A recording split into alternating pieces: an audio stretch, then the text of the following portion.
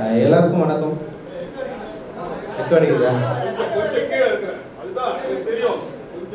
சரி, எல்லாருக்கும் வணக்கம். இப்போ கேக்குதா? நீலம் பண்பாட்டு மையத்தின் சார்பாக அடுத்த நிகழ்வாக ஒரு இசை நிகழ்ச்சியை வந்து ஏற்பாடு செஞ்சுருக்கோம்.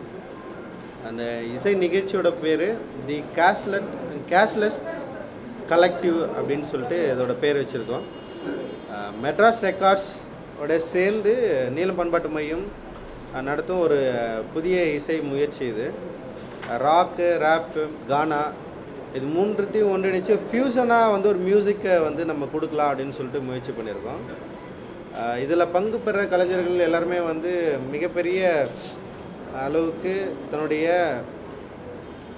சொந்த பகுதிகளில் பாடிட்டு வர மிக பிரபலமான ஆட்கள் தான் அவங்க பகுதிகளில். அவங்கள எல்லோரும் ஒருங்கிணைச்சு ஒரு மியூசிக் கான்செப்ட் வந்து க்ரியேட் பண்ணியிருக்கோம். இசையை வெறுமனே வந்து பொழுதுபோக்குக்காகவும் வெறும் ஜாலிக்காகவுமே பயன்படுத்தாமல் ஒரு பொலிட்டிக்கலாக மக்களுடைய பிரச்சனைகளை பேசலாம்.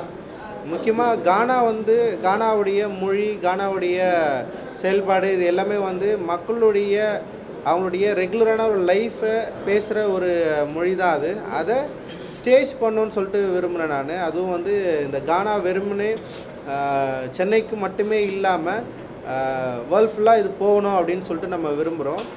அதுக்காக கானா பாடல்களோடு சேர்த்து ராக் பாடுறவங்களையும் ரேப் பாடுறவங்களையும் ஒன்று சேர்த்து ஒரு பேண்ட் வந்து க்ரியேட் பண்ணியிருக்கோம். அந்த பேண்ட் தான் தி கேஸ்ட்லெஸ் கலெக்டிவ் அப்படின்னு சொல்லிட்டு அதுக்கு பேர் வச்சுருக்கோம். ஏன் அந்த பேர் வச்சோன்னா வந்து சாதியற்ற மதமற்ற ஒரு இணக்கத்தை ஒரு குடையின் கீழே கொண்டு வரணும் அப்படின்னு நினைக்கிறோம். இது இசை மட்டும் இல்லாமல் கலை வடிவங்களில் எல்லாத்துலேயும் பயன்படுத்தணும் அப்படின்னு நான் நினைக்கிறேன். அப்போது அதுக்கு முதல்ல இந்த பேர் வந்து நம்ம வந்து தேர்ந்தெடுத்திருக்கோம். குறிப்பாக அயோத்திதாசர் பண்டிதர் வந்து முதல் முறையாக இந்த வார்த்தையை வந்து பயன்படுத்துகிறாரு, சாதியற்ற தமிழர்கள் அப்படின்னு சொல்லிட்டு.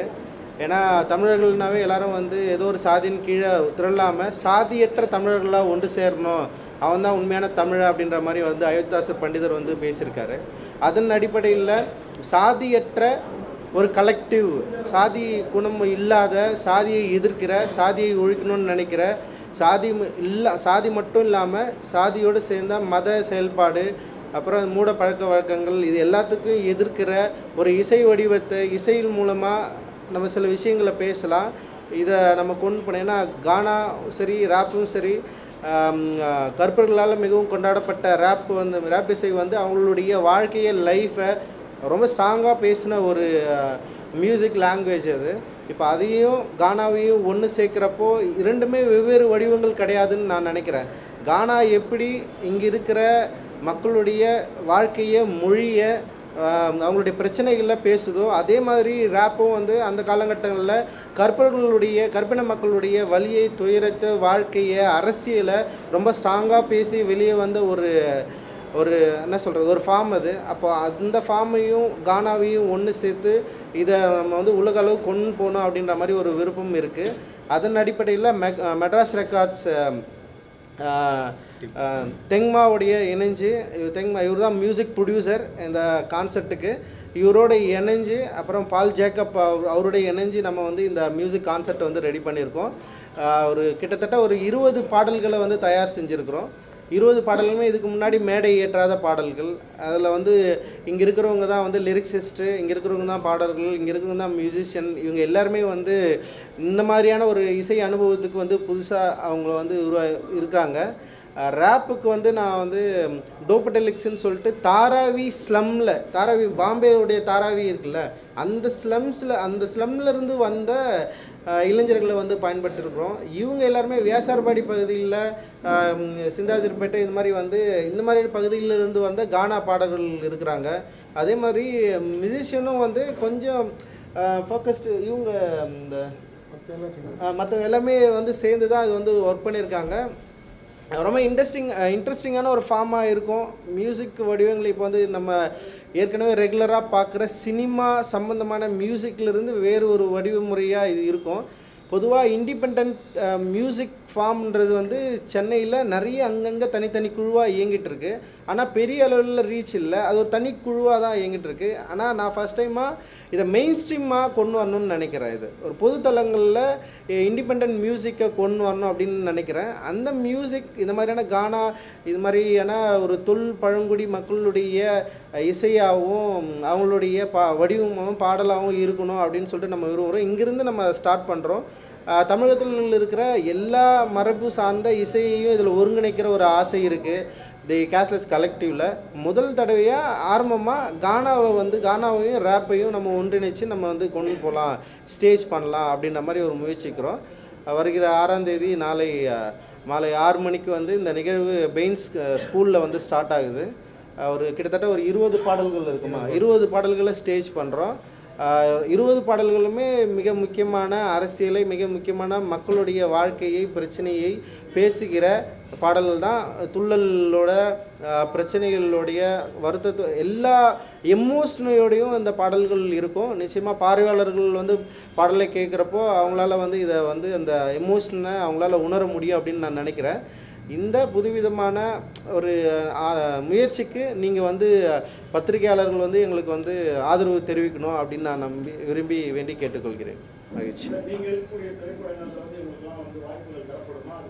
நான் அட்டகத்திலேருந்து அதானே பண்ணிட்டுருக்கிறேன். அட்டகத்திலே வந்து கானாபாலா வந்து பாடியிருக்காரு, மெட்ராஸில் பாடியிருக்காரு. இப்போ காலாவில் வந்து டோபடெலிக்ஸ் அந்த பாம்பேலேருந்து வந்திருக்கிற அந்த ஸ்லம் பேஸ்டு ராப்பர்ஸ்க்கும், அதுக்கப்புறம் வந்து லோகன் சொல்லிட்டு இங்கே வேசர்பாடியிலிருந்து வந்திருக்கிற தம்பிக்கும் வந்து வாய்ப்பு கொடுத்துருக்கேன். இவங்க வந்து படத்தோடு கூடிய பாடல்களை படத்திலே நடித்து பாடியிருக்காங்க. அதனால் வந்து உங்களுக்கு ஆல்ரெடி அந்த ஒர்க்கு பண்ணிட்டு தானே இருக்கும். ரேப் இருக்கேன், ரேப்பை எழுதுறது இவங்க டோபடெலிக்ஸ் பசங்க, இவங்க தான். ராஜேஷ், அப்புறம் எங்கடா இருக்கா டோனி இருக்கா, அபிஷேக், அப்புறம் அறிவு,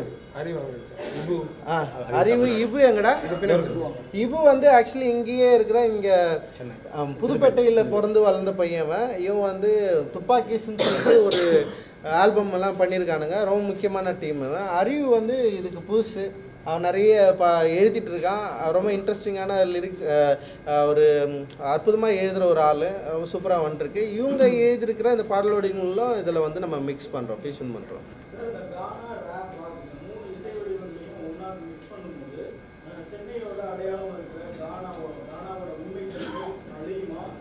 அழியாது, நெக்ஸ்ட் லெவலுக்கு தான் போகும். நம்ம வந்து மியூசிக்ன்றதே எல்லா கலை வடிவங்களும் அடுத்தடுத்த பரிமாணங்கள் நோக்கி நகர வேண்டிய தேவை இருக்குது.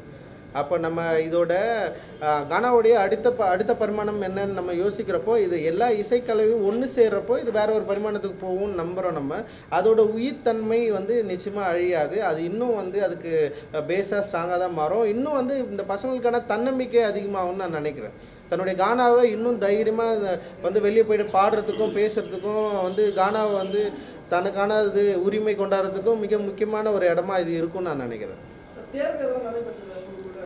தேர்வு பெருசாக நம்ம அனௌன்ஸ் பண்ணோம், தெரிஞ்சவங்க கிட்ட சொன்னோம், யாரெல்லாம் வந்தாங்க. வந்ததுக்கப்புறம் வந்து பாட வச்சு பார்த்ததில் வந்து இப்போ தெங்மா தான் அது எல்லாமே பண்ணார். அவருக்கு பிடிச்ச, அவருக்கு இப்போ இந்த மாதிரியான பசங்களை ஸ்டேஜ் பண்ணலாம் அப்படின்னு தோன்றதை வந்து அவர் வந்து தேர்வு பண்ணியிருக்காரு. Actually In and out cinema. In out cinema. In and out cinema. In and out cinema. Subscribe பண்ணுங்க. Subscribe to In and Out Cinema. And do support this channel In and Out on YouTube. Subscribe and on the bell icon, please press that. You will get latest news from this channel.